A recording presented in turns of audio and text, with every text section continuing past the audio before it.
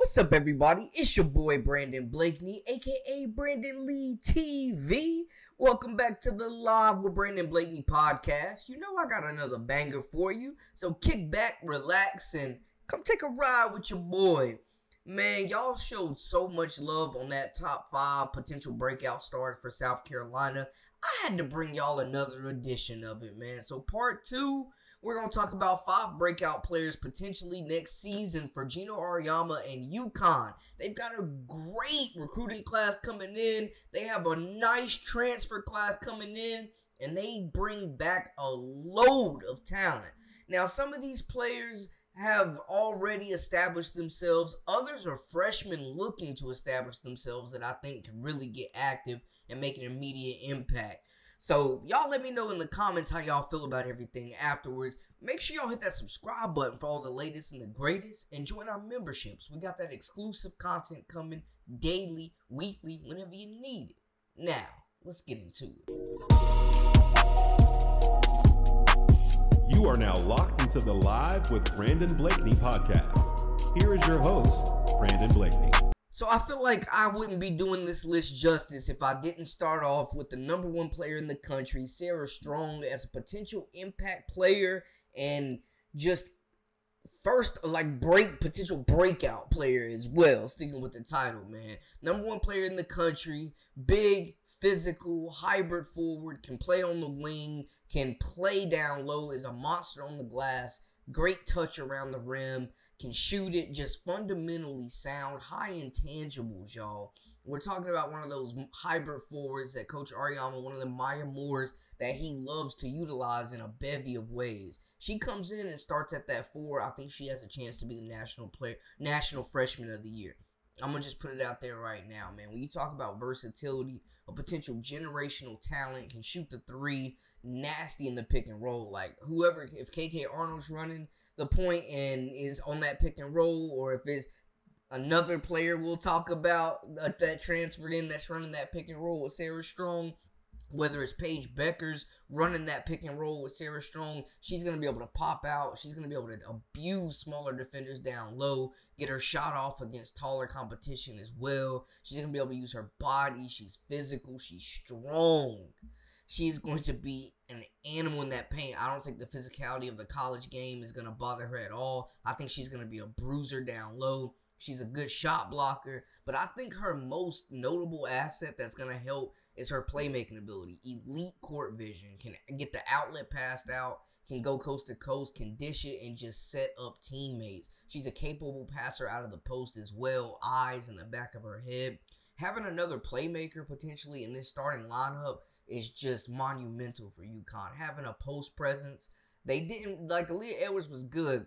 She was playing more so out of position a lot last year at the 5, though. I think Uconn will be much bigger this year, and we'll get into the reason why later. But Sarah Strong, multi-time state champion, Gatorade Player of the Year, McDonald's All-American, currently playing for Team USA right now.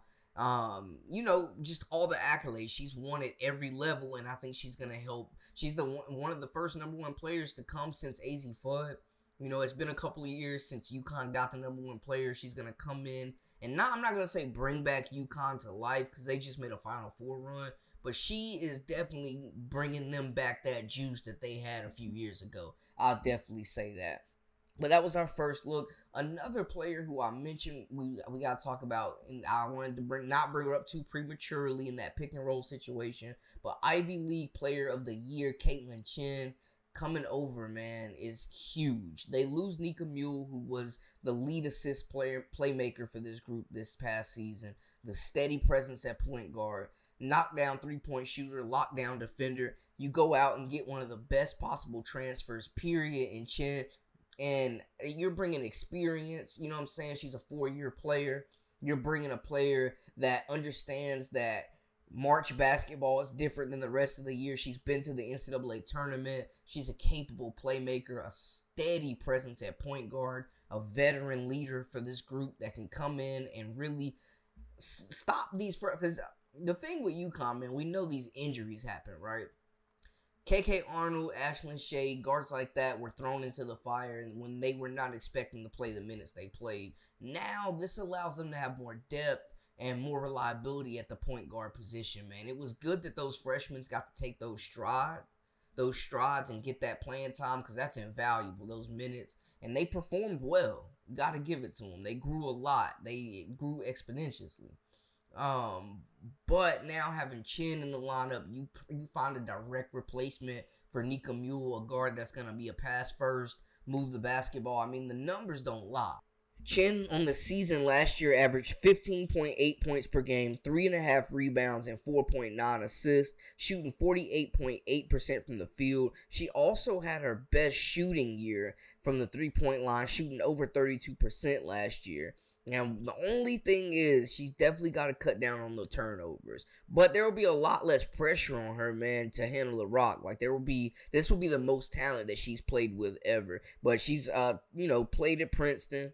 I think just having that steady leadership, that presence, because we were kind of wondering, like, I think Nika Mule leaving was kind of a surprise, but, the situation she's in now is incredible. She's finally able to play basketball, and she's playing with three of the best players in the WNBA. So it worked out, first-round draft pick. But we were kind of wondering who's going to fill that void. They got Zabel coming in as well, the freshman guard, but we were kind of wondering who was going to, take the reins of this thing, depending on injuries and who's going to be back. Now you get Chin, who's ready immediately, and a lot of those players that were battling injuries last year don't have to necessarily rush back. I thought this was a must-get piece for Uconn. I absolutely thought that this was, a perfect fit. The system, the competitiveness, the geographic location for, everything worked out. So this was a major, major domino for Uconn, man. Speaking of size, because I was saying earlier how I think they'll be playing much bigger, Jana El Alfie, who they've been waiting on, the first player ever from Egypt, a member of the Egyptian national basketball team, 6'5", 6'6", just big, physical, biggest player on the roster. They needed her at the 5 last year. They needed her, highly touted recruit. Has battled injuries, enrolled early, and they're still waiting on her, man. She's still a project. But if they can get her healthy, she's super skilled. She can go in there and grab boards, block shots, and be that anchor potentially in the paint for them.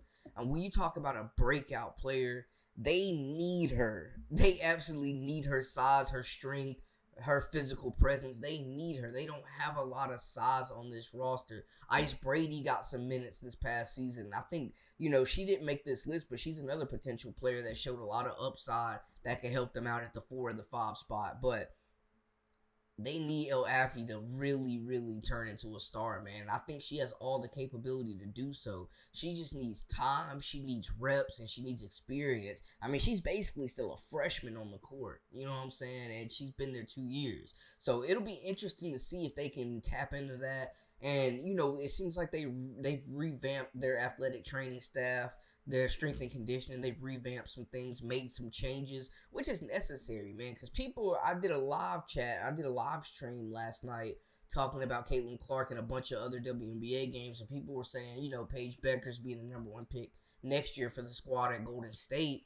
They were talking about her injuries and she's fragile, and I'm like, half the team was lost in the season to injuries, man. I don't think it's the players being fragile. I think it's the strength and conditioning as well as their health team, their medical staff, putting these players in the positions to succeed. I think it's the main thing right now, and that's why changes had to be made. But Beckers came back and had a monster season, maybe her best season in college, after 2 years off. So shout out to her. But yeah, I think they need Jana to really just become the player that they thought she would be when she first got to Uconn. If she can stay healthy, watch out. I think she's talented. I think that she fills an immediate need. And if you can have her at the 5, have Sarah Strong at the 4, that is a potentially dynamic front court. And I think they will complement each other pretty well. Moving on to another player that I think could be a breakout star for this group. The freshman wing, Morgan Shelley, a big wing, a big guard that I've become more familiar with her game in the past couple of months, man. But she's won with Team USA. She's won state titles. She's won Gatorade Player of the Year, for her state. She's just been an incredible presence in these all-star games, really getting her shots off, really operating really well in the pick and roll. Just a big wing, man. I love what Uconn does with those guards with size, those 6-foot+ guards. Just skilled, can really, really shoot the three, can get to the cup. And I think her passing has come a long way. Her playmaking has come a long way. And depending on how this backcourt shapes up, it could be hard for these freshmen coming in to carve out some minutes in this backcourt with so much returning, man. It's a lot of talent. I mean, you got AZ coming back. You got Ashlyn Shade. I mean, you know what I'm saying? You got KK Arnold. You got just Paige Beckers is coming back as well. You got Kaden Samuels. You got Aubrey Griffin coming back, who's also both these players I think could be potential breakout players this upcoming season as well. That backcourt is deep, maybe the deepest in the nation.